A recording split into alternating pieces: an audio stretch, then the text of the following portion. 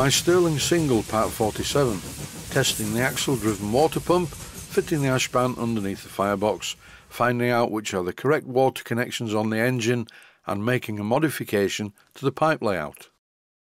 If you've seen my series about the simplex prairie tank, you will realise just how much work needs to be put into miniature locomotives. And this one is the same. There's a lot to do, even though it looks very complete. What I tend to do is hop around from different projects just to keep things interesting. The simplex rebuild project ran to 105 episodes. To be fair though, the simplex did need a lot more attention than this engine did. I've only recently returned to this project to pipe up the tender to the engine, and believe it or not, I forgot which connection was which.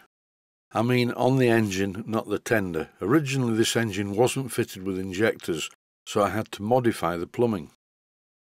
In the last couple of episodes you've been watching me piping the tender to allow connections between the tender and the engine.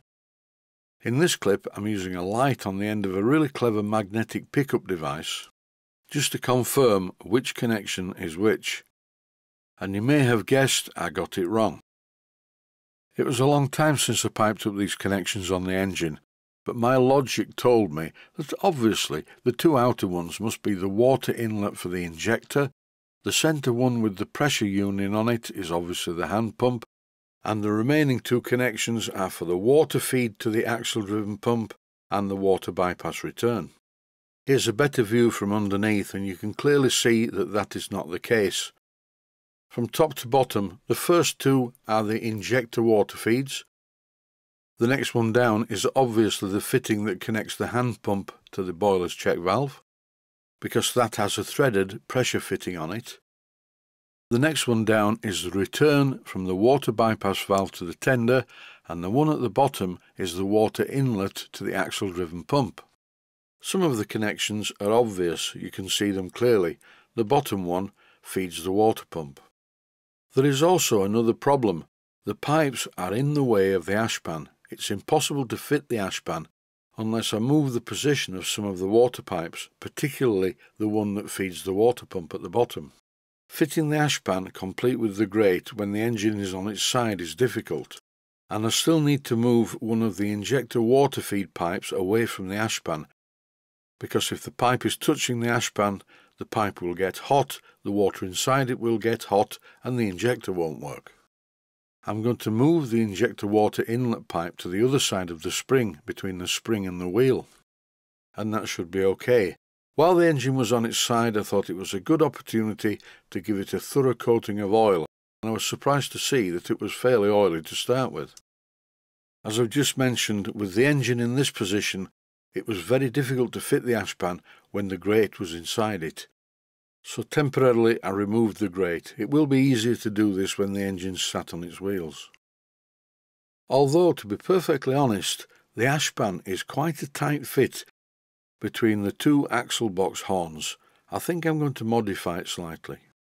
It's really important with a miniature steam locomotive to be able to immediately drop the fire if you get a water feed problem. So the last thing you want is an Ashpan that is a tight fit on the boiler. What I'm about to do is verify where the piping is exactly. I'm going to connect two pieces of silicone rubber piping to the inlet to the axle pump and the bypass from the axle pump. The next thing to do using a pan is to fill the container with water. As my new second part of the workshop is right next to the kitchen, this is very convenient. With the black silicone rubber pipes in position, it's time to connect some compressed air. I'm connecting the compressed air through the pressure feed, which normally goes to a check valve on the back head of the boiler. When I open the compressed air valve, the engine starts to run quite slowly, and as you can see, it's pumping water beautifully. The pipe that the water came out of was the pipe that returns the water from the bypass valve to the tender. What I'm doing here is closing the bypass valve, and with a click the boiler check valve or clack valve opens suddenly. That's why it's making a noise. Unfortunately though, now when I open the bypass valve again, air is coming out of the pipe as well as water, which means that the check valve isn't seating. The water in this part of the world, near York, is hard water. It contains a lot of limescale. And when I last steamed this engine, which was a long while back, I left some water in the boiler. I only drained it over winter. And I even noticed some limescale in the water gauge. It will need cleaning out, I think. Now I need to make 2 more pieces of piping, because I made a mistake. We all make mistakes, as I said to myself when I divorced my second wife. So now I have to make 2 more pipe connectors. This is not difficult. The first thing to do is to dismantle the existing pipes and take the adapters off the ends of them. A very simple job with this superb Proxon blowtorch. I'd just like to clarify that I am not sponsored by Proxon, and every Proxon tool that you see in my workshop I paid full retail price for. With a bit of pipe bending, this time bending the pipes to the right length, I end up with a kit of parts. So I took the piping into the outer part of the workshop and silver soldered a couple of coned unions on the ends of them. In the video it looks like I have the silver solder wire in the flame all the time, but I don't. It's close by. All I'm doing is touching the silver solder wire on the work when it's at the right temperature. And in no time at all, this is what I get. I cleaned the pipework using a piece of Scotch-Brite. Then I applied a small amount of Firebox soft solder paint. And once again, using my small Proxon blowtorch, I heated the parts to melt the solder. And as a belt and braces approach, I also applied a little bit more at the end of each union. One viewer made a comment that I didn't quite understand. He said, "I suppose it's alright using soft solder for parts that don't get hot." I didn't understand this really, because soft solder is okay up to boiling point at 100 degrees C.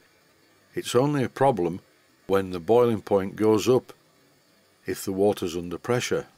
The little Mammoth steam engines seem to be quite happy and they're soft soldered together, but soft solder is no good if the pressure is around 80 pounds per square inch, because the temperature becomes too high.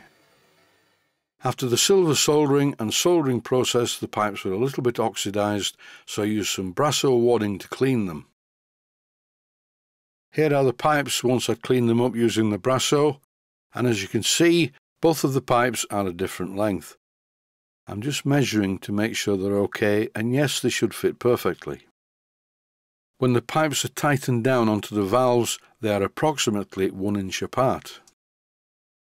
But at the other end, they need to be less than 1 inch apart. I decided to fit a piece of blue silicone rubber tubing, which is a larger gauge, on the main feed pipe, and the 5mm internal diameter pipes on the rest of the fittings.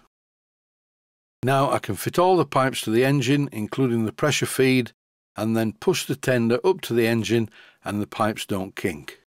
And that's it for this episode. The tender piping is now completed. Stay safe, stay healthy, thanks for watching, and I hope you found it useful. Please take the time to visit my Mainsteam Models website and click on the section of the website that says Video Playlists. And by doing that, you can find other videos that you may like to watch. And by using the playlists, you can actually watch the videos back to back.